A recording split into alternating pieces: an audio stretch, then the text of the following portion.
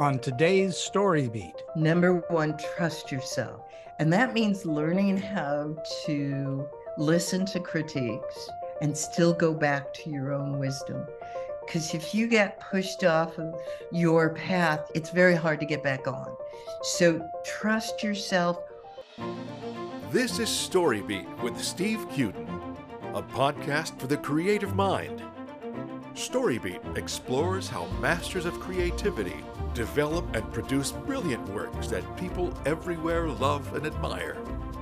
So join us as we discover how talented creators find success in the worlds of imagination and entertainment. Here now is your host, Steve Cuden. Thanks for joining us on StoryBeat. We're coming to you from the Steel City, Pittsburgh, Pennsylvania. My guest today, Hilary Sloane, is a journalist and documentary photographer living in the Mojave Desert. She researches, writes, shoots, and works as an event reporter for local radio station Z107.7 FM. Hilary was an advertising photo stylist with various skills in production, wardrobe, set design, and makeup for many years in Los Angeles. She worked for and with numerous celebrities and well-known photographers and directors until 2008, when she saw an opportunity to leave LA and move to Joshua Tree, California. Hilary's love for photography and writing inspired her to study journalism. She subsequently earned a certificate from Michigan State University. In 2017 and 2018, she traveled with Raleigh International, a British nonprofit, as their photographer. In 2020, she joined a group of world-renowned photographers working with consultant Christina Force, in which they share information and support. Hilary spends her free time photographing local wildlife around her home and dreaming up new projects that will take her into her community and beyond. For the record, Hilary and I first met while working on a play called Pièce de Résistance, more years ago than either of us will own up to. Hilary designed the costumes and I designed the lighting, and we've been friends ever since. So for all those reasons and many more, I'm truly delighted to have my dear friend, the multi-talented Hilary Sloane, join me today on StoryBeat. Hilary, welcome to the show. Thank you, Steve. It's so great to see you and to still know you after all these years. I know, it's been a while, and it's really great to see you too. So let's go back in time for you. Creativity and artistry, I know from being around you, are in your genes. You've been a creative and artistic person your whole life. When did that artistic bug first bite you? At what age? How young were you? You know, I have a distinct memory about 8. And I didn't know it was creative, but everything I looked at, everything I did had dimensions to it that other people didn't recognize. You noticed that you saw things that other people did not. Yes. I felt things, I saw things, I realized I was different. Mm-hmm. And you were different artistically, not just a different person. Artistic is what the word that finally I could place on me. Right. I could finally own that. But yeah, artistic people are different. Well, I think that's right. And you have obviously been involved in many different disciplines in creativity and the arts. And I'm wondering, were you multidisciplined as a young person as well, or did you focus on one thing or another? Maybe multi, because in some way there was a lot of struggle in my youth. I didn't know what I was going to be doing. And back in the day, women didn't have a lot of opportunities. I thought about architecture and was told women don't become architects. You know, I liked clothing design.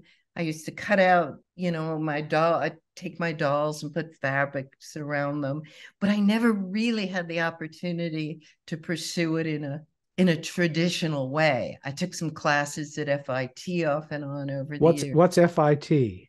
Fashion Institute of Technology in New York. In New York. And you spent some time in New York as well, correct? I did.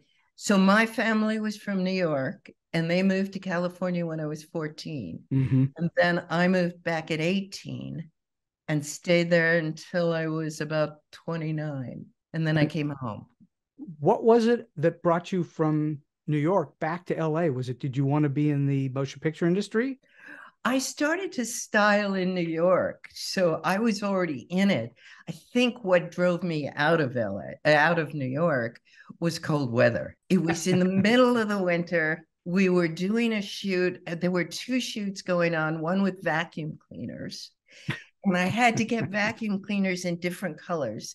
I had to bring them from Macy's to the studio on 14th Street. And it was freezing. And the streets were just solid ice. And I would go sliding down the street and my hands were, cutting into the ropes. And I thought, there's got to be a better way. There's got to be another life out there. And ultimately you wind up in the desert, which is not cold at all. Well, it is in the winter. You get a little chill out there right now. We can get snow out here. We're high. You're in the high desert. I'm in the high desert. Right. So, all right. So do you find that each of the disciplines that you've worked in, be it costume design, whether it's styling, whether it's photography, are they all of a piece in your creative thinking, or is each one compartmentalized and require a whole different set of thinking? Recently I've decided or realized that they were all a piece in my thinking and in my education. In what way were they of a piece to you? How do they all fit together? Well, at one point, I thought that I just didn't have enough opportunity. There wasn't money to go to the right school. There wasn't things that I could do to become whatever successful is. But now I'm realizing that everything I did makes me who I am and trained me, looking at color, working with great photographers, understanding design and costume. Somebody mentioned to me, I've recently hired an editor to help me shape my stories. And she said, and I'm photographing the Joshua Tree Music Festival. Right. And she said, I could see why you did that. You did costumes because these costumes are so part of this festival. And I said, it's kind of the other way around. When I did costumes, I would make up stories to costume people. I had to know what the character did, what they did years before this story began, so I could get the right costume, the right fabric, everything about it. And that led me into going deeper into story. And it was probably story that has led my career. Do you think of yourself primarily as a storyteller? I do. So no matter what part of your craft, art, whatever you're doing, it is a way to tell story, yes? Yes. And do you think you were always that way, or do you think you've only developed that over time?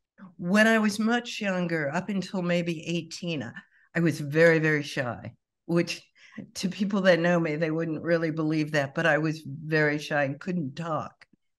I wore my bangs down to here and hid a lot. So I don't know how that worked, except I wrote poetry and I hid out and I told myself stories to make the world comfortable. And there's also to make the world comfortable, or make your world comfortable? Make my world comfortable for me to be in. Mm-hmm. And then as I started to communicate, then I wanted to know what the world was about. So it was a way of learning. Would you say there's a discernible underlying theme throughout your work? Oh, yes, absolutely. And what is that? I'm going to digress just a tiny bit, but Christina Force talks about finding your why. And for a lot of creatives, unless you know why you're doing the work you're doing and what's propelling your life, your work does not come together. It could be totally scattered. And my why is, why are we the way we are? What is the world about? How do we become, how are we human? And what's the collective factor in that, the connective tissue to that? And so your work is about what makes us human? I think it is. Yes, absolutely. So when I look at your photography, and I've seen a bunch of it, and when I've read some of your work, and certainly when I've seen and worked with you in the past, I know that you love what you do. You have a great passion for your work. How important is passion, and how much does it factor into what you do? Everything. At one point when I was really struggling about 3 years ago, and I wasn't getting the work, the writing, or the photography to the level I wanted, I thought about letting go and spending the rest of my life in a very quiet, just existing. And I couldn't. There's no way. There's no way. There's no way I could do that. What I realized is I would pick up my camera anyway. And that was the most liberating feeling I had, is that if nobody ever pays me, if nobody ever recognizes me, if nobody ever says, good girl, it doesn't matter. It's like breathing. Well, that's the creative person that you are. Yes. And you will create whether anyone sees it or hears about it or reads it or anything. I'm the same way. I totally get it, that if you are truly a creative person, you create. And that's what you've been all about. Absolutely. So you mentioned that, and I mentioned that you were a stylist for many different photographers in LA for a long time and in New York. Explain for the listeners who don't know, what does a stylist do? What's a stylist? It's a photo stylist, really. And that's mostly for print and it's advertising. Although I did some film, I did a lot of theater. I did wardrobe, I did props, I did makeup, I taught character makeup, which is scars and wounds, for many years. I did production and casting. What I found with all those different things, and each one of them could be a direction, but what I found is that for my creative urges, I needed diversity. I'd get bored very easily. So I liked taking on more than I was used to, always moving. So as a stylist, it requires having that different bunch of skills and disciplines under your belt. Not always, because stylist a little more than, say, a wardrobe costumer. Right. A costumer does costumes. A stylist will bring in costumes. They'll make a bed. They'll, set up a shoot for still life. They'll do a lot of different things. You're setting the image, so to speak. Yes. So if you open any magazine and you see an ad, somebody put that together. And did you train for being a stylist, or did you just do it? I just did it. I fell into it. How did you fall into it? How did that happen? So I was coming out to visit my folks over the years, and they still lived in LA in the Valley. And I had a girlfriend, beautiful girlfriend named Jody, that I loved a lot. And she had a friend, Phyllis Carlisle, who was an agent who worked with casting for Procter & Gamble, and then went on and did more commercial casting. And one day I asked Phyllis, I said, I need a career. I don't know what the hell I'm doing in my life. Tell me about styling. And she said, call so-and-so. I think it was up at Y&R. I don't remember who it was now. And he was not in, but his assistant was there. And she said, call Tony Petroselli, who was a photographer. And I did. And Tony hired me. Sight unseen, without knowing whether you could handle it or not. And I really couldn't handle it. It was so over my head. That's the best way to learn, though, isn't it? Yes. You were dropped in feet first into the fire. I have that a lot in my life. That's a recurring thing for you? Yes, very much so. Where you get in over your head and have to figure out how to get out of it?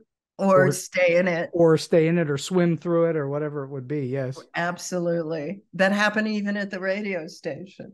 When you were being a stylist, was there a moment when you then woke up, whether it was a month later or 6 months later or 2 years later, whenever it was, when you knew in your heart that you were actually good at this and you could do it, and it was no longer, I don't know how to do this, but I'm actually decent at it? Was there an epiphanal moment like that? Yes. It was really fascinating after I worked for Tony for a while, and Tony did a lot of Rockwellian kind of ads. The Campbell's soup with Grandpa and the little girl sitting on his lap. Right. And we did 3 sets a day. And my father never finished anything. So I didn't come from a traditional home. I had no idea what a valance was and what curtains looked like up on windows. So I really struggled. And then I worked with Mark Kozlowski, and it was a really interesting day. I had to find something. Can't remember what it was. Something like a notebook, a leather notebook or something, and it had to be perfect. And I could not figure out what it was or where to go or how to get it. And in the struggle, something shifted in my thinking. It was almost like, when you're under a lot of pressure and you can remove yourself. I don't know that it happens by choice, but something switches inside of you and you move to a bigger vantage point. Is it like an out-of-body experience? It is.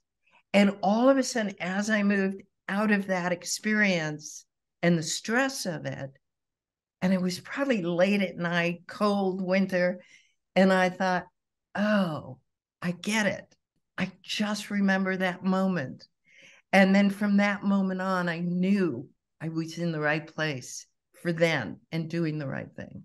And every job, though you would have experiences after experiences, every job was a unique one. Absolutely. And so you had to not quite reinvent the wheel every time, but close to it, correct? Close to it. And every job offered some sort of challenge. Later on, there was a certain comfort in certain things. I got known for anything, from the turn of the century up until the 80s, which is when I was doing this, mostly in the 80s, 90s. So from the turn of the 20th century. Yes. Up to the 1980s. Right. And that was your specialty. People knew that they could count on you to find things that were good for pictures, imagery that required that sort of look. Right. Or make it. I mean, I was also often called in to bring a box of fabrics and make things happen overnight. How much research did that require you to do? Constantly researching. I had books, I had things I tore out of magazines, notes. I don't have a brilliant memory. So the names of things would, kind of evade me. But I mean, if you're doing World War I, it's a very different look than World War II, and depending where they are. Sure. Recently, Laura Zucker, I worked a lot for the Back Alley Theater with Alan Zucker and Laura Zucker. And Laura's been posting, and every time she posts, for the most part, they're plays that I did. And it's filled my heart with such joy to see them again and understand. And there's a certain magic. You were talking about interesting things that happened through my career. I was doing The Fox, the D.H. Lawrence play, The Fox. Yes. And I imagined this coat for the main character, and I couldn't find it. I spent days searching. It was a man's coat. And I sat in my room, my apartment in LA, just going, that's the coat. Nothing else is going to do. What am I going to do about that? I didn't have a budget to make anything. And all of a sudden, my assistant came over wearing the coat. And I said, oh my God, what did you do? How do you know? She just picked up the coat, put it on, rented it out of Western Costume, and came over. And was that serendipity, or was that an intentional thing? No, it wasn't intentional. It was serendipity. I had it another time. This lovely, brilliant friend of mine that I don't know if you knew, Ron Oates, was a set designer. Nope, don't know Ron. And Ron's since passed away, but I was doing a play for a friend, and it was a quirky, odd, little short piece. And it's a man that turns from a man to a chicken. And I got the costume down. I drew it out. I knew what I wanted. But the only thing that would make it really work and readable, because this was a whole different level, like it had to read as a chicken, was that I needed a mask for him, and nothing had already been created. So I was sitting in my room thinking, mask, mask, mask. Where am I going to find it? Ronnie walked in with a card, put it on my desk, and it said mask maker. And I think the man's name was Joseph Laughlin. It was beautiful. He was a beautiful mask maker. And I got the mask made and did the piece. just so the listeners will understand, you were doing all this in the day and age prior to what we call the internet. And so Right. you had to figure it out through what? Either going to the library or buying books or gumshoe work where you're just on your feet looking in places. You couldn't go to some resource online and find 1,000 different things at one time. You had to really get out there and work the streets. Absolutely. You talk to people, you find, I mean, Western costume back in those days was rich with these old timers that had been around from the beginning of movies, the hat makers and the shoemakers, and they're all gone now. I mean, they were kind of leaving the planet in the late 80s, 90s. Well, late 80s. They retained the historical memory of Hollywood, didn't they? They did. And when they worked, we had Polaroids. They had a pencil and pad. Wow. You know, that's where we've all come from. They had a pencil. And now you have digital. Now you have digital. Now you walk into a place, take a picture with your phone, send it to the director, and away it's you all go. done. Yeah. So what for you, when you're working on a photograph, your own photograph, or when you were working for others, when you're designing a costume for a play, is there something in your mind that makes something good versus it's not right? Is it just instinctive, or is there something else involved in it? Well, that's a great question. I mean, that you could ask any creative for that. There is something, but how do you describe that? There is something that makes something right.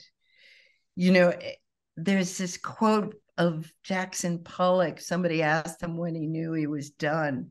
And he said it was like making love. How do you know you're done? You're done. And I think it's that same sort of energy when it's right, when you allow yourself to talk yourself out of something. What do you mean by talk yourself out of something? Well, there are times when you're just tired. You've been on your feet for hours. You haven't eaten. You've gone to shops. You're just short of it being perfect. And you go, it's good enough. It's not good enough. And you have to do that one more step, that one more hour, that one more day. And I mean, sometimes you don't get there. Your physical limitations just get in the way. Well, how often do you then stop for the day and come back at it the next day? Well, it depends on when they're shooting. So you're always working against some kind of a deadline. Right. And that becomes immutable at some point, and you either find it or you don't. Would you say that there were times in your career where you wound up doing good enough, but not exactly the perfect thing you wanted? Yes. And I hated it. I mean, yes. And there were times also, what I hadn't realized during all those years is that I had Lyme disease. Really? You had Lyme disease all that time?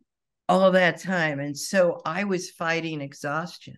And I didn't find out about it until about, 10 years ago here. Wow. When I got here. And the difference that makes of not feeling like there's a cement wall on you. Well, that would make it a struggle every day. It would make it a struggle every day. It did. You're feeling better now, yes? Yeah, I'm great now. And all right. So what have you then learned over time about being a productive artist that you wish you had known from the start? What do you now do that you cut those corners that you early on you didn't cut, that now make your life better, or you realize about work itself? Is there anything that you wish you'd known from the start? Again, it's a great question, but it's a funny one. No, there isn't anything. I think what I have learned to really be an artist takes time. Mm-hmm. You know, they talk about 10,000 steps. It takes time, and everything I have done has led me to this point. And maybe the only thing, if somebody could have said to me, just trust yourself, just relax, trust yourself. That's what I've learned. I think that's a big one for a huge number of artists. Absolutely. And even now, is everything I do perfect? No, because we make mistakes. Well, of course, the question always is, what is perfect? Right. And if it's perfect tonight, it won't be perfect in the morning. Or next week. I've learned. Or next week, because I'm learning, hopefully. Well, yes. And as you grow in wisdom, and you look back on some work. I know I do. You look back on work and go, really, I did that? Why? It could have been so much better. And then I look back on some stuff and I go, well, that was actually pretty good, all things considered. So Right. art is a little hit and miss, especially for the artist. Do you find that your work is like many artists, it's not precious to you? Oh, yeah. I hadn't thought about it that way, but yeah, once it's done, it's like it's done. If I hold it too precious with photographs, it depends on the medium you're working in. Mm-hmm. With photographs, there are things that become precious, and there's a whole school of thought about learning how to kill your babies. You know, That goes back to Faulkner. yeah, You have to be willing to kill your darlings. yeah, throwing stuff away so that you can then express more and that you learn what's really works. Well, we also know that sometimes, and actually more often than you can count, famous artists who are very well known, people will go back and find what they threw away or what they discarded or what they put in a closet and didn't think anything of. And that turns out to be great work too. And the artist doesn't recognize it. Somebody later on recognizes it. Oh, but that opens up all kinds of categories. Again, what's great? What's a great Sure. Picasso? And what was that book that came out not too long ago with Gone with the Wind? It was the second book. And she hid it. The author hid it and somebody published it. Oh, found Margaret Mitchell's second book of it. So, and there was a question of whether, I didn't read it, but it was a question of whether it was really good. Well, there's the number of artists who have burned, destroyed, thrown away, whatever, done something to their work that later someone either found and saved or whatever. There's lots of that in the world. Well, let's talk about photography for a moment. You've been around photographers and cameras for most of your career, most of your adult life, basically. When did you get your first camera? Actually, when I went to the School of Visual Arts, it must have been in my early 20s. I wasn't styling. I first thought I would go be a therapist. So I went to Bronx Community College and I was taking psychology and then realized that was so off the mark for me. And so I went to the School of Visual Arts, and one of the basic classes were photography. But the photography teacher told me, you're not technical, you'll never be good with cameras. Go be a stylist. And that's the first time I heard about styling. Huh, so that pushed you toward that direction. It did. And did you at some point realize that you would be involved in photography or photographic work most of your life? Did that ever dawn on you, or did it take a long time before you went, I've been in photography a long time? It took a long time to understand it and to get that realization. It did. What did you learn early on from the great photographers you work with? Because you work with many. What specific lessons did you learn that you have been able to use today? It's a different world today. They were using film. So they had been very trained. And my ex-husband was a photographer. And he went to Brooks. So I understood the training that those photographers went through. They went through hours and hours. You shot film, you didn't know what you were going to get. I think the digital world helped me go into it. It made it a little easier for you. Made it a little easier, yeah. And was there anything from the way that they handled themselves and the way they handled their subjects, the way that they handled the professional world, that you have been able to adopt and adapt? Not when I started. I actually felt very different. I wanted to do documentary. I started to realize that. And my photography was very gun and run, what they call. I just picked up the camera, run, and shoot. I didn't have a lot of technical knowledge. That teacher was right. And now, being with Christina and those amazing photographers, some of them sat me down and said, you got to learn your camera. You got to figure this thing out. You got to know what it takes. You got to know what you're going to go through and into. You have to know light. The men, they were mostly men, actually. There were some women, but that I worked with over the years, they had a huge crew. There was money.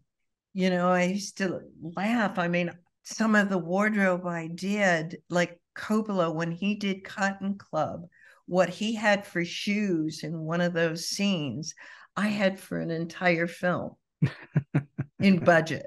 Yeah, sure. You know, what did I learn? I almost rejected everything I learned because it was so intense working that way. So you think that you're working through your own thing? Yes. Your own way of doing it? Yes, definitely. And what have you learned about the camera in the more recent years? Well, I recently bought the mirrorless Nikon and I love it. And I'm sitting with my book that I should have done years ago and going through all of the menus and figuring it out. I'm learning about light in a whole new way. I'm hoping it never stops me to do something that's impossible, to shoot in the middle of the day or to shoot hard light, or, you know, because I live in the desert. You have hard light. You have hard light. And when I was shooting in Africa, you had light people and dark people standing next to each other. You know, you had a lot of impossible things to work through. I mean, we had rules back in the styling days: no white, no black clothing. And I don't know. Why? Explain for the listeners why no white and no black and how that's changed today. You know, I'd have to think about it with film. I think it was the way the film registered the colors, but white would be blown out and black would absorb the light. Mm-hmm. That's exactly right. Same thing in the theater, by the way, with a little difference because the human eye is a lot more sensitive than any camera, and it will see those distinctions. But a camera might lose the blackness against the background, and the white might stand out so much that you can't see everything else, right? Exactly. And when I was learning theater, I had to study those theater lights because the colors of the theater were different. You put blues and they reflected in a whole different way than.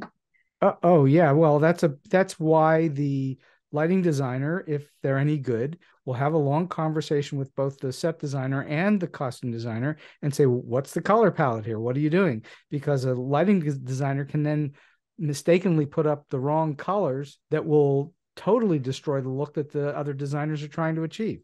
Which is how we met. It is how we met. Yeah. We met working on a show. Designer. Yeah, that's exactly right. Light is everything for what you do. Pretty much everything.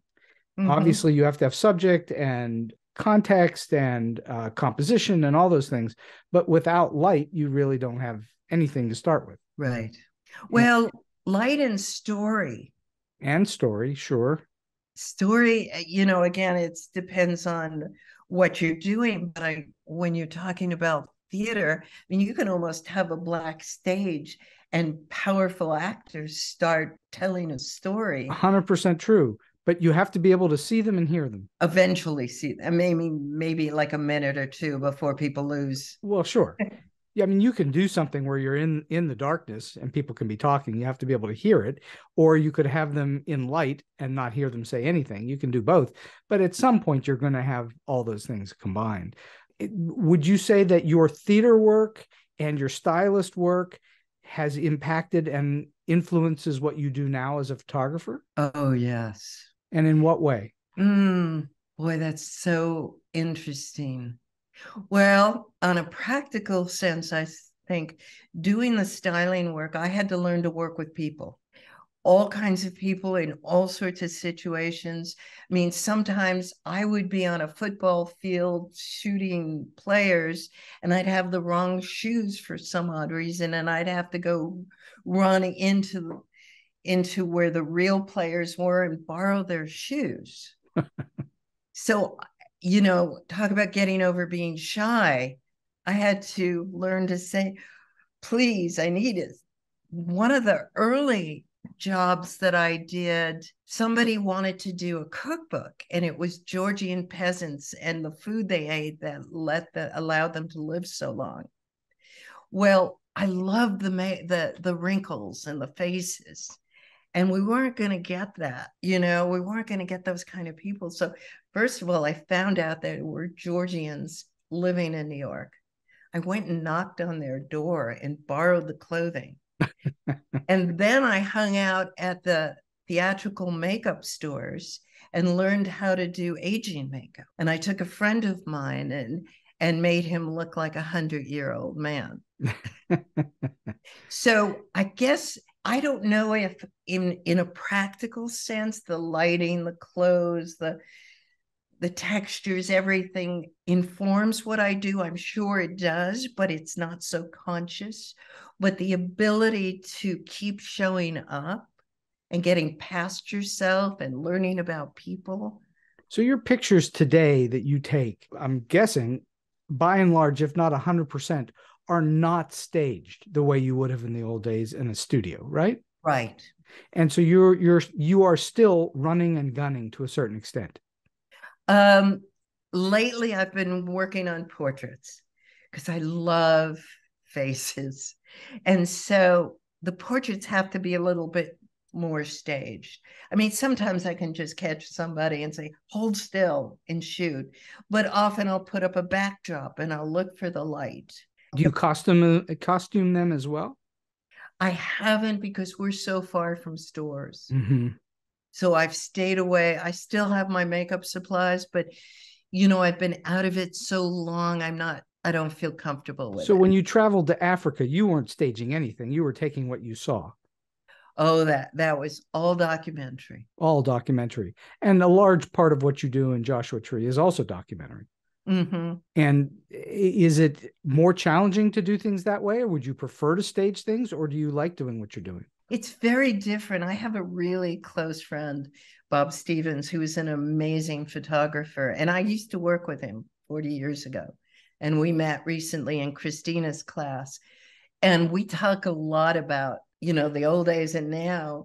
And everything he did was staged. Everything was crews. He paid tech people and lighting people and makeup people. And, I carry all the equipment myself. Every once in a while, I can kind of coax a young kid to help me. But it's really me. It's very different. Do you carry a lot of lighting and so on with you?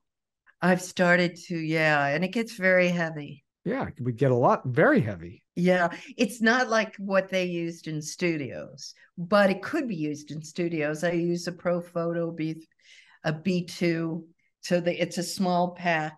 And is that a strobe? It's a strobe, yeah. It's a strobe, so you're able to take pictures pretty much. Do you carry a backdrop with you? Sometimes I have a small one that folds up, and it has a stand. So I have a Jeep. I throw everything in my 4-wheel drive Jeep and run out to the desert. Wow. Very interesting. Do you find that when you're working that you are just trying to bring all of the world into you, or are you looking for things as you're going? I think I'm looking. You're looking for things. Do you seek composition, or is it pretty innate for you? Wow, I see composition, and that's beginning to change with the influences of the advertising photographers I know. Mm-hmm. They're helping me so much. They'll point out things like, go wider so you have more to work with, or why didn't you crop in here? You don't need all that excess. And the thing with art is that it never is static. You've never arrived. Oh, for sure. If you've arrived, you're done.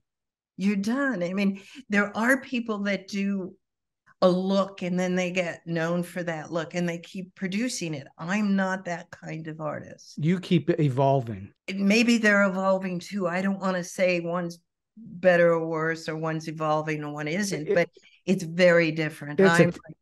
It's a taste thing. That's all taste. Yes. Yes. Do you like this picture? Do you like that picture? You could ask 20 people and they'd each give you a different answer. So when you are working Do you give yourself assignments as I opposed do. to someone hiring you? Do you give yourself assignments? Well, both. So my journalism also gives me assignments. I'll seek out stories. With the music festival, I ran into Barnett English, who puts it on, and I said, Barnett, I want to shoot for you. And he said, okay. So I got to hang around, and I'm still shooting it. They're going to have another festival. And when I was there, so we began with the builds when they were building the sets and they were putting everything up, and then it went into the festival. And that was such a learning, because I could shoot a lot, but I couldn't get all the performers in the right way. I didn't have enough equipment. So I've had to go buy more lenses. What, to get wider? Well, no, to get longer, to get the lens I just bought was a 24-70, and it's a 2.8. So I can work in lower light. Lower light. Yes. Well, that's important, especially if you are a run and gunner. You need to be able to capture odd lighting setups. Right. And you can't use flash, not in something like that. First of all, it's too big. The whole arena is large, and often performers don't want flash in their face. Mm-hmm, mm-hmm. Do you have a particular atmosphere that you like to try to achieve in a shoot like that? Is there something that you do? Do you use music, or do you tell jokes, or is there anything that you do to set an atmosphere? Yes. And sometimes it backfires. What I have done in the past is try to get to know somebody. So I'll talk. And then you have to be careful, because you're catching them with their mouth open or in mid-sentence. And it looks wrong. And I have thought in the past, well, then I'll just come back again the next day. And because nobody's paying me, I can do that. But when I'm getting paid, when I'm on assignment, I can't do that. So back in the day when people were shooting on film, there was a comparatively limited amount of pictures you could shoot before you had to change film.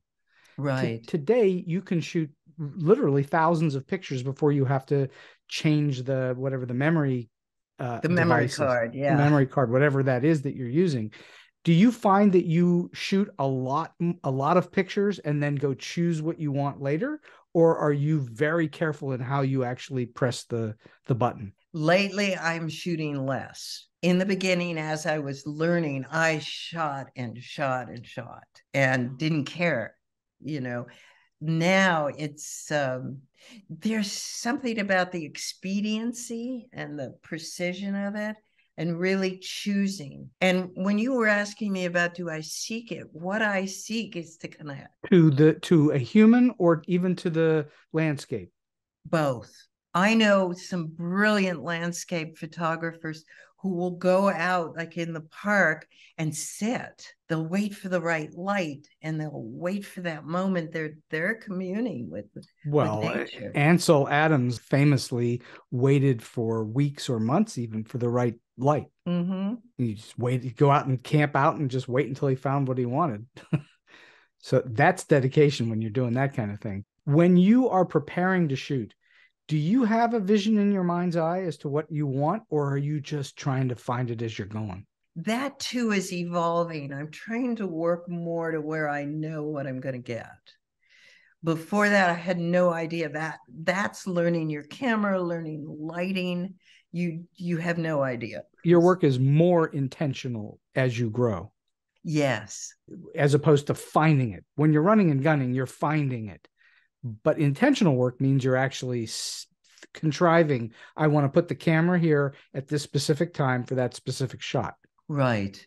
So there's a swap meet project I'm doing, and I haven't been able to really get that project moving yet, because I've had to think about what kind of portraits. There's a lot of characters out there, and people bring all this junk, and there's something so gorgeous about the communication between people and stuff. And when I've been thinking about this, I've thought about setting up a booth.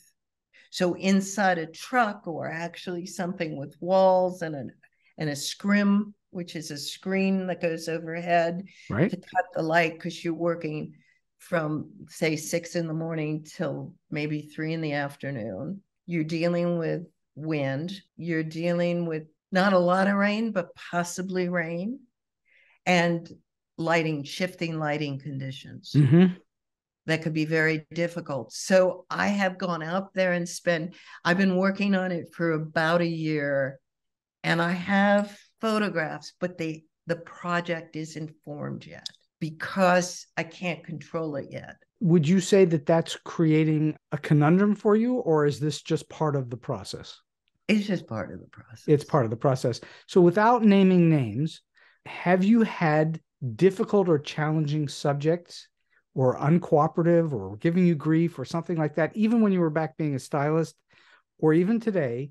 And how would you deal with those if someone was not being terribly cooperative? I remember it. Okay, so in my photographs, if somebody doesn't want to be photographed, I walk away. Right. Because it's a whole different thing. When I remember back in the days, and I think it's something we did together, where I was having a lot of difficulty and I just burst into tears. Now, is that the best answer? No. But no, that's not going to solve the problem too often. But that's maturity and experience.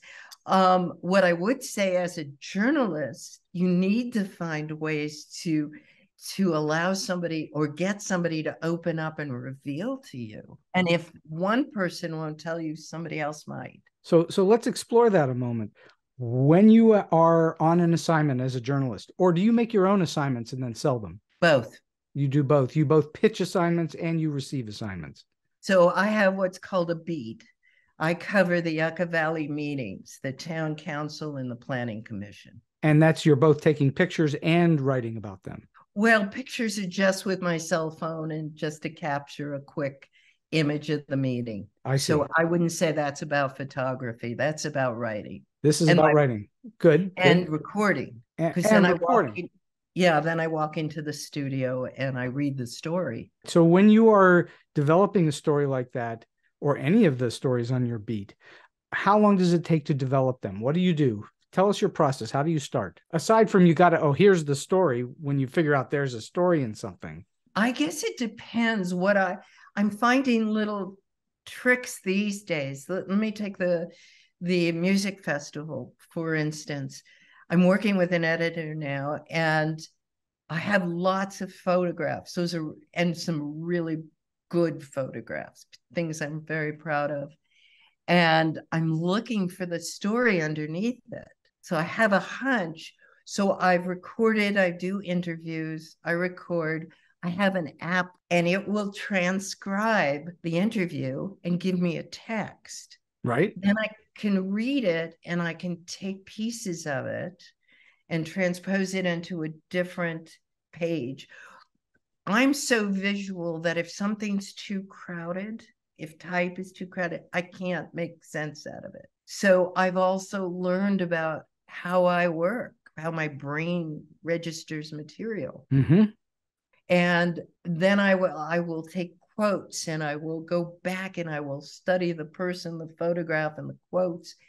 And that leads me deeper into the story. And then maybe the next time I go out, because the festival's happening in March again, then I can know what I'm going for instead of looking for it. Again, more intentional. More intentional.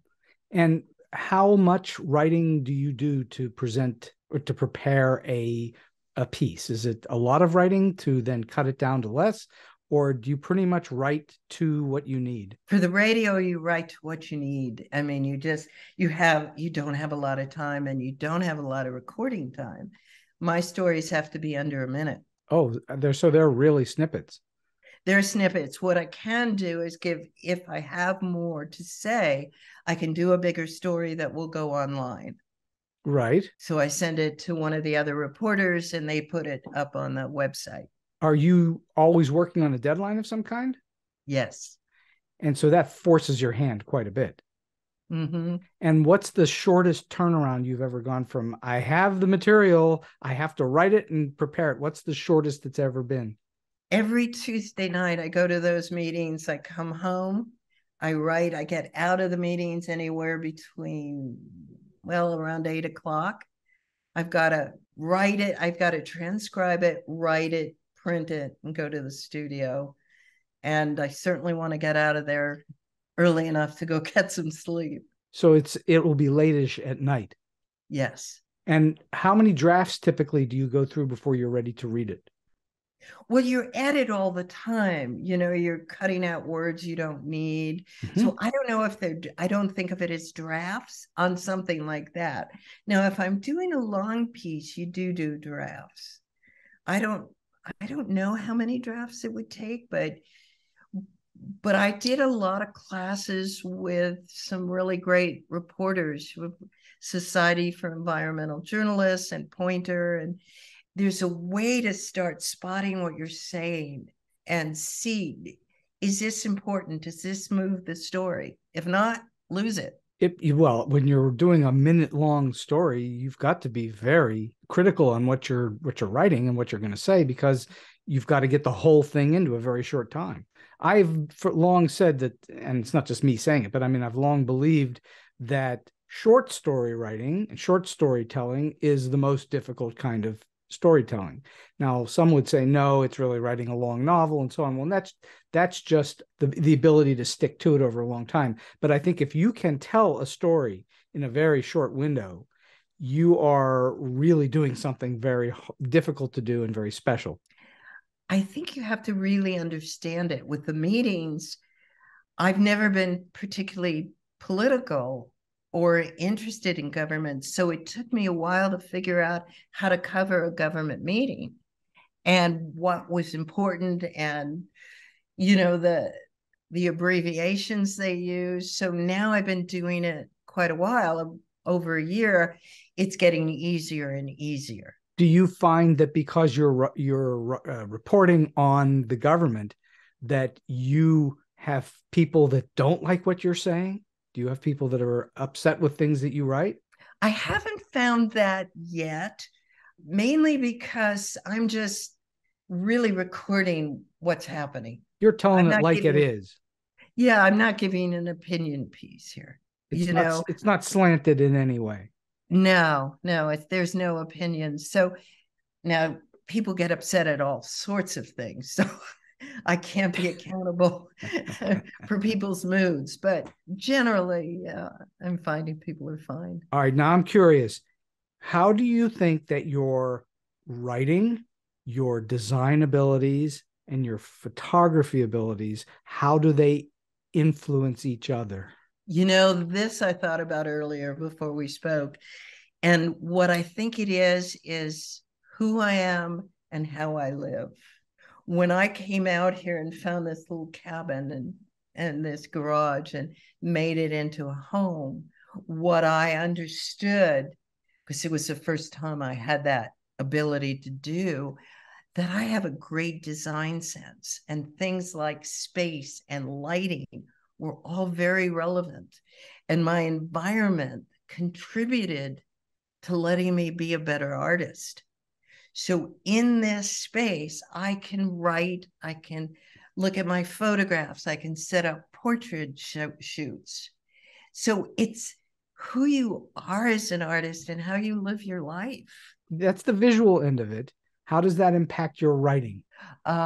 If it does at all, it might not.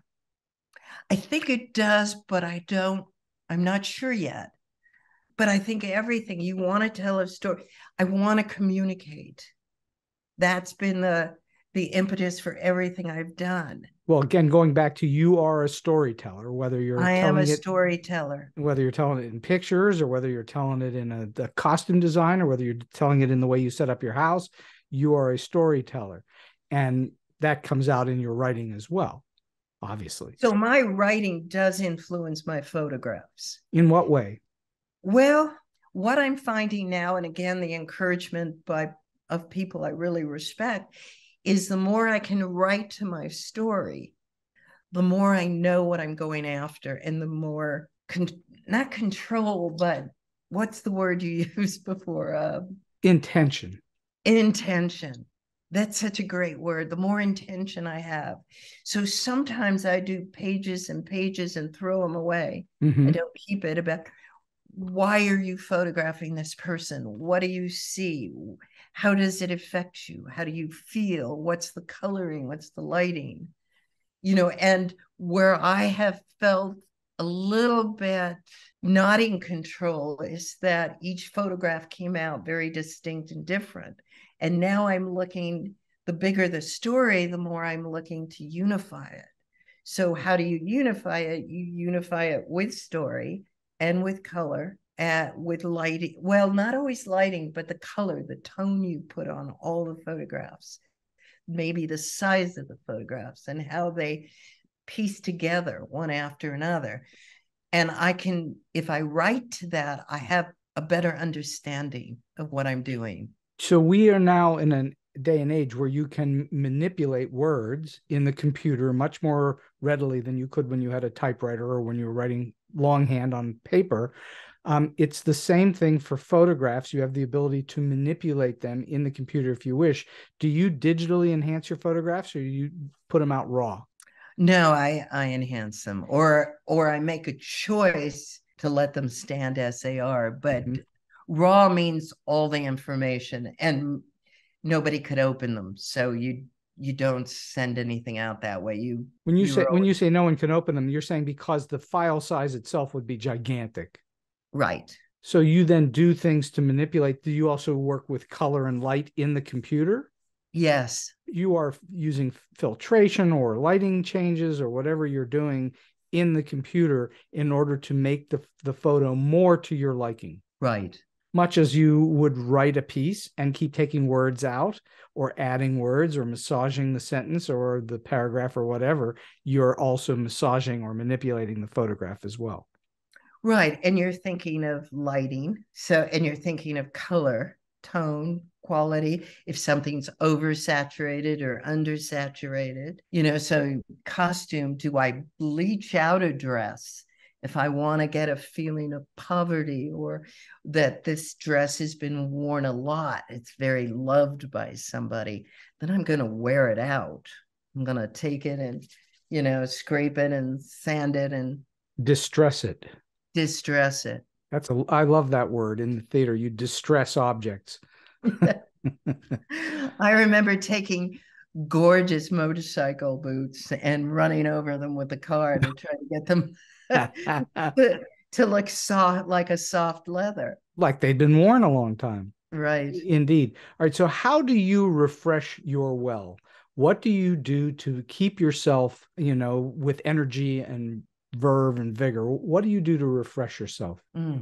Meditation, quiet time. I mean, whatever that meditation looks like, it could be a meditation, or I could just sit quietly. And being out here does it for me. I have 5 acres. I can just walk out. I don't have people banging on my window. I don't hear the opera singer from the building next door. I have bunnies and road runners, and that it refreshes me like I would have never known. Just being in nature. To be in nature. You're much more in nature than when you were in Los Angeles. That much I can tell you. Absolutely. I remember Los Angeles. Yeah, you're not much in nature there unless you seek that out and drive somewhere to get to nature. Well, I used to do a lot of hikes, but I had a hard time sitting quietly in LA. It was too much energy. Yeah, New York was even more. So the energy in the desert is a much more relaxed, peaceful energy. Much more peaceful. Indeed, it certainly must be. I've been speaking for the last hour plus to my good friend Hilary Sloane, who has led an entire life of artistry and continues on with that. And I'm wondering, as we wind this thing down, you've worked with so many people and you've had many experiences, and I'm just wondering if you can share with us an experience that you've had that's either weird, quirky, strange, offbeat, or just plain funny. Oh, I've had so many, but the one is I worked with Vincent Price for a while. I met him in the later part of his life. I think it was after he did that movie. Was it The Whales of August? That's a good one. I don't know the answer to that question. Oh, I'm not sure if that's the name, but it was with Betty Davis, I think, and Joan Crawford. I mean, it was a great movie. That's why they invented the IMDb. Right. And Google. And Google. But also it was after Edward Scissorhands. Okay. And he was doing independent Disney projects. So we got to work very one-on-one, and sitting with him in the dressing room. I did makeup, I did wardrobe, and hanging out with him. We're talking about an icon. Mm-hmm. And a generous man. Everybody, he'd walk into the studio and shake everybody's hand. And one day he said to me, they wanted to send a card for me and they don't trust me. I said, Vincent, that's not it. You're a star. You're a star. They're sending a card for you. He was so down to earth. He still bought at Target. Oh, I'm having a hard time picturing going down an aisle in Target and there's Vincent Price. I heard so many stories of people saying they saw him in the grocery store and turn around and shake their hand and say hello. And he was very, very artistically inclined and also a collector of great art. I think he even tried to draw early on, but he was a cook. Everything he did. He was a wine connoisseur. He worked for Jacqueline Kennedy, putting together the art collection for the president. Well, he had great taste. Yeah, but he had insight. He worked with the Native American nations. And he did? I didn't know that. Yeah, for Kennedy. That was one of his jobs, to go around to all of the reservations. Now, I had just found out after being with the Society for Environmental Journalists that Oklahoma has no reservations because they were given the whole state until we walked in yet again and took it back. Took it over, yeah. Yeah, but he was amazing. Well, I wish I had had a chance to meet him. I'm glad you did. All right, so last question for today, Hilary. You've already given us all kinds of very interesting thoughts to chew on and lots of advice so far, but I'm wondering if you have a solid piece of advice or a tip that you can lend to those who are just starting out in any aspect of the industry that you've worked on, or those that are in a little bit and are trying to get to the next level. Yes, I can. Number one, trust yourself. And that means learning how to listen to critiques and still go back to your own wisdom. Because if you get pushed off of your path, it's very hard to get back on. So trust yourself. Also, what I would say to my younger self was patience. Just patience, patience, patience. If you're not getting the response you want, doesn't mean it's wrong. It's just not its right time. And some things, I worked for years feeling at times that nothing was ever going to work. And then when things work, you're much more humbled by the moment. You're not thrown off and caught up in your ego. So in some ways, what did all of those careers take me to was to understand that there were lots of steps I had to go through. And that was a great help. Well, I think that's extremely wise advice. What you're basically saying is you need to learn to develop who you are and what you're about, because not everybody is fully developed and ready to go at the beginning of a career. Right. And you have to develop and learn your own voice. That's what you're talking about as well in terms of what you're doing with your photography and your writing, is that you're developing your own voice. Mm-hmm. I think that's very wise. Hilary Sloane, this has been a fantastic hour plus on StoryBeat, and I am so delighted to see you again. And I'm just thrilled that you spent some time. Thank you, Steve. It was delightful for me. I'm very excited. Now I'm going to be bouncing a little off the walls. I'm Well, charged. don't bounce too hard. Soft landing, okay? That's right. And so we've come to the end of today's Story Beat. If you like this episode, won't you please take a moment to give us a comment, rating, or review on whatever app or platform you're listening to. Your support helps us bring more great StoryBeat episodes to you. StoryBeat is available on all major podcast apps and platforms, including Apple Podcasts, YouTube, Spotify, iHeartRadio, Stitcher, TuneIn, and many others. Until next time, I'm Steve Cuden, and may all your stories be unforgettable.